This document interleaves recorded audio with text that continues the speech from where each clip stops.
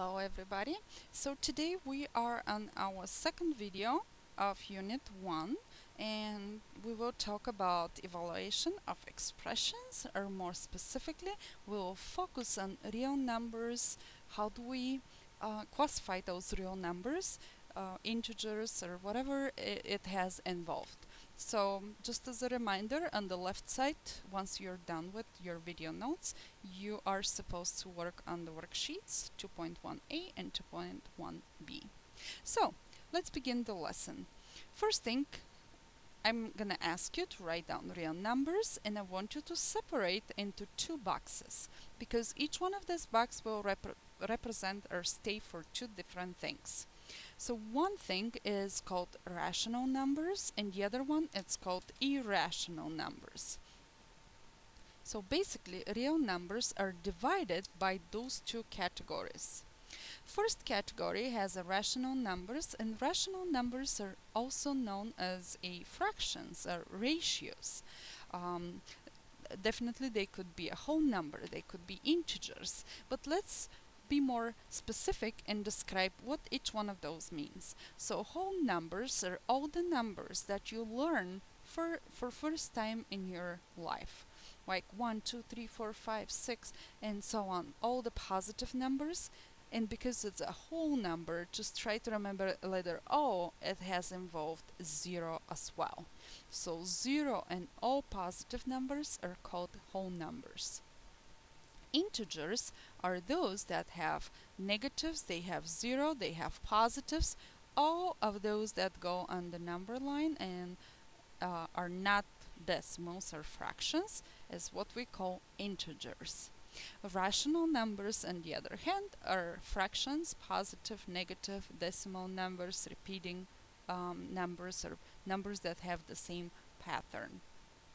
On the other hand, irrational numbers are the more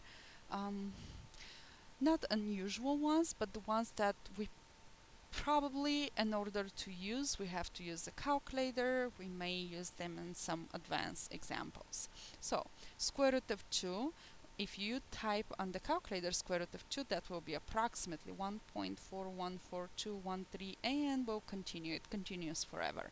So numbers that continues forever, there is no pattern, no repeating numbers, it's just some random numbers. Those are what we call irrational. You can't solve that easy because it's just, it goes forever on the calculator. Another one could be negative of square root of number. So in this case, square root of 14. Also, another popular one is pi. Pi is irrational number as well. So based on this classification, I will have some practice for you later and you will be able to classify numbers. But let's take a look also of what is a perfect square. What do we call perfect squares? So perfect squares are all the numbers under the square root that could be simplified to a whole number. So square root of 1 is 1, square root of 4 is 2, square root of 9 is 3, square root of 16, 4, and so on. And you are familiar with those. Those are what we call perfect squares. And how do we know? Well, square root, for example, of 49 will be 7 times 7 is 49, and when you take the square root, you get one of those. So you have to be familiar with, because perfect squares are the ones that will help you sometimes to figure out the location of the numbers on the number line. For example, if you look at the very first example, we have graph the numbers on the number line. Complete the segment using less, greater, or equal. So far, you may think that the video is going fast. You didn't have time to write everything down. So again, please pause the video, finish your notes, and then continue working with the video. So focusing on the very first example, we have -7 and -9 and a number line. So when you have a number line, you know 0 is always in the middle. All positive numbers are on the left, all negatives are, all positive on the right, all negatives on the left. I want you to place those numbers on the number line. So which one, -7 will be close to 0 or -9? Think about that. And you will be right if you say that -7 is close to 0 and -9 will be a little bit far away. So that shows us -9 is less than -7 because all the least number are going to the left and all greatest numbers are going to the right. So in this case -9 is going to the left. It's before on the left side -7, which makes it smaller number. Second number line, we have negatives, positives, 0 in the middle.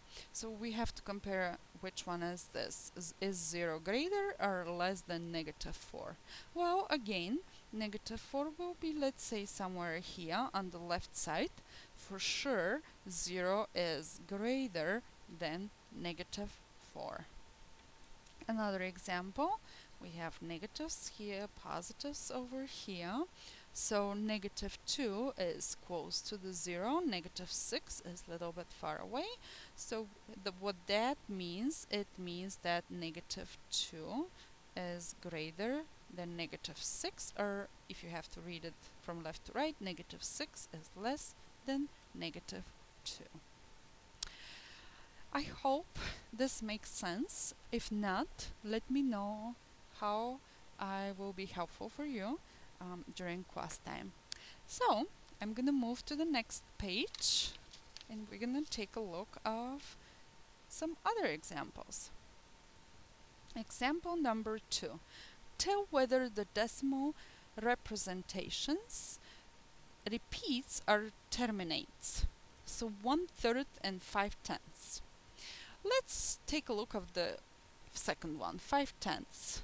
If you think about how do we simplify that, let's first check and see, okay, 5, how can we fit 5 into 10 and how many times? It goes twice, exactly twice, so 5/10 is also equal to 1/2. But what do we know about 1/2? 1/2 is equal to what? It's equal to 0.5. So that will be the whole answer. We have a decimal number, no repeating, no terminating numbers, no continuing numbers, just 0.5, that's it. But if you look at 1/3, and I would say at this point, use the calculator and type the numbers as a fraction. And instead of fraction line, I want you to use division. So it will be 1 divided by 3, and this will give us, look at the calculator, 0.33333, so definitely that 3 repeats. So I'll put 0.3 repeating and we'll represent the numbers. And let's review. When we have a repeating numbers or just a decimal, this is what we call rational numbers. So in the next example, we have given square root of 8, -0.4, -1, 0.5, pi over 3, square root of 1. And we're asked to tell whether each number is a real number, rational, integer, or whole number, or irrational. So let's put those numbers on the right spot. Square root of 8. Square root of 8, so I'm going to use the calculator to show you. And square root of 8 is equal to this number, 2.828427125. And we mentioned that if you have continuing number like this, no repeatings, nothing like just a random numbers, that means we have irrational number. So square root of 8, I'm gonna place that number under this part. Oops, sorry, irrational, not integer. Square root of 8 will be here under irrational section. -0.4. -0.4 is a rational number. It's not an integer. It's not a whole number. It is a real number. Actually, all of those are real numbers, so every single number needs to go into this column. And I will just cross out this one. I'm done with those. Then I have -1. Now, some of the numbers could go to a couple different categories. For example, -1 is an integer, but -1 also is a rational, because you can write this as a -1/1, right? It will be the same thing. So it is rational, integer, and real number as well. 0.5 is rational, 0.5, 0.5 here, that's all. Pi/3 will be irrational, pi/3, irrational, and real number as well. And the last one is square root of 1. Well, let's use the calculator so you can see. Square root of 1 is equal to 1. So that number actually could be an integer, it could be rational, and also could be a whole number, because whole numbers are all positives and 0. And I'm gonna put square root of 1 over here. Alright, so we know all rationals, irrationals, numbers, and the final thing, we want to order the numbers from least to greatest. So let's take a look, and which one will go first? We have negatives and also we have positives. So negative 0.4 or -1. Well, -1 will be the first one that will go. Then we will have negative 0.4. Then will be square root of 1, because it's just 1. Square root of 8, I showed you, it's approximately 2 point something. So after square root of 1, we're going to have square root of 8. And then what else do we have? Oh, we did not calculate pi. Let's pi divided by 3. So pi, I will just use 3.14 divided by 3. And this is 1.05 approximately. So pi/3 will be between those two. So I'm going to put pi/3 here and square root of 8 over here. And pretty much I think that's all. Yep, that's all. And we are done with ordering. Next thing that we want to take a look will be simplifying the expressions. So how do we simplify expressions, and specifically when we have an absolute value, numbers?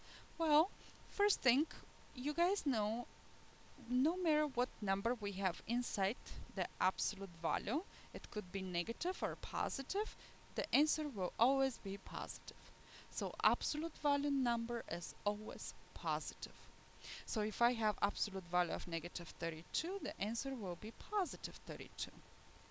Now what happened here, when we have a negative sign outside of the absolute value, we still need to keep that negative sign, and then we say absolute value of 9 is 9.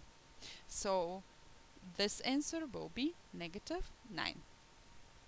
When we have parentheses, not the absolute value sign, and two negatives are touching each other like that, they change again to plus sign. So this will be number 5 here. If I have one negative, -20, well, that will be just -20. Next example, we have absolute value of -17 and a negative sign outside of the absolute value. So this negative sign goes over here, and then absolute value of -17 is just 17. So final answer, -17. Absolute value of 4 is +4, and we are done.